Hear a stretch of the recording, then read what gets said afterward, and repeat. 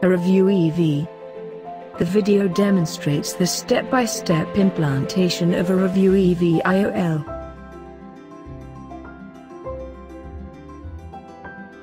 Aurovue EV is packed in a double blister to ensure the sterility of the lens.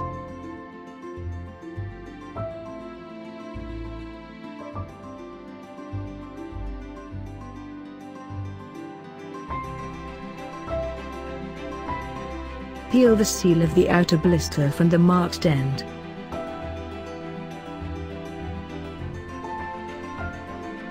Press at the corner with index finger, as shown, to easily take out the inner blister.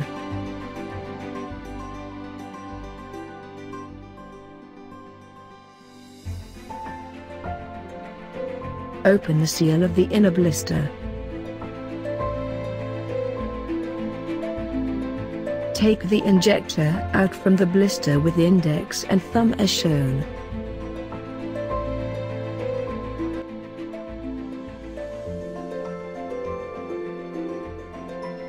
Components of the preloaded injector: front plunger, sleeve, lens holder. Insert the cannula carefully into the small hole, which is provided on the lens holder. Ensure that the cannula goes beneath the optic.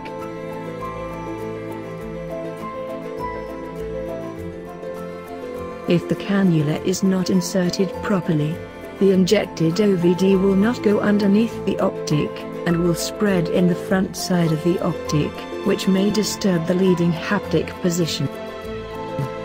Insert the cannula vertically into the small hole, until it touches the bottom of the cartridge. Tilt the cannula such that the tip of the cannula goes beneath the optic.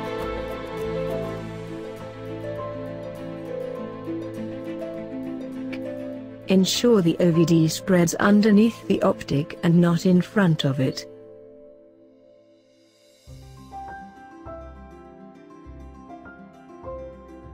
Infuse the OVD on top of the optic, through the bigger hole provided on the lens holder, and also infuse some near the trailing haptic as shown.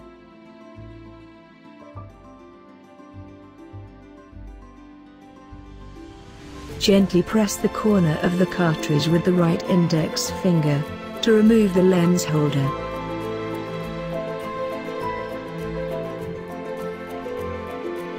Close the cartridge using index and thumb of both hands as shown. Press the flaps until it clicks into position.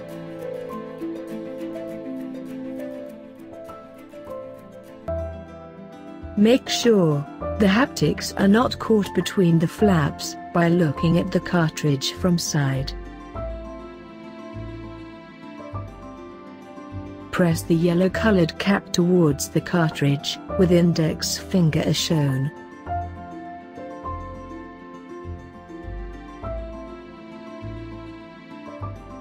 This action pushes the leading haptic towards the optic, and ensures proper release of the IOL.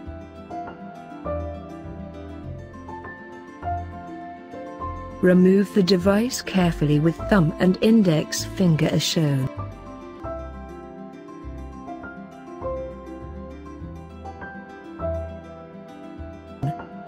Now the lens is ready for injecting.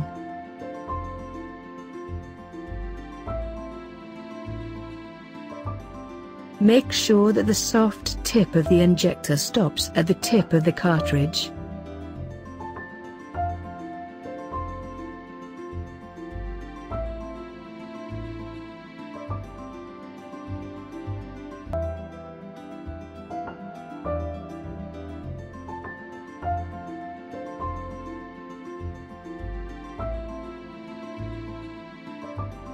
Do not prolong IOL delivery after loading.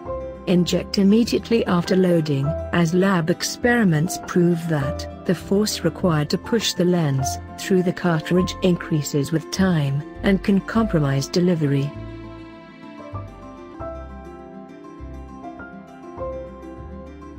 Do not reopen the cartridge while closing, it may dislocate the haptic, and thereby lead to haptic breakage during delivery.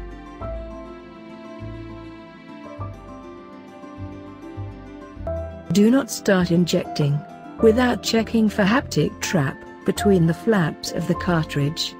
This can be viewed through the sides of the cartridge.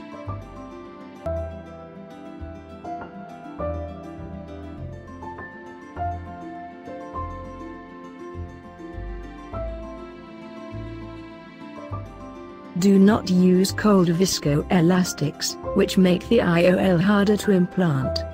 Issues associated with cold viscoelastics are jerk while pushing the IOL, IOL shooting out from the cartridge, cartridge tip break during the delivery, slow unfolding of the IOL within the bag. Thank you.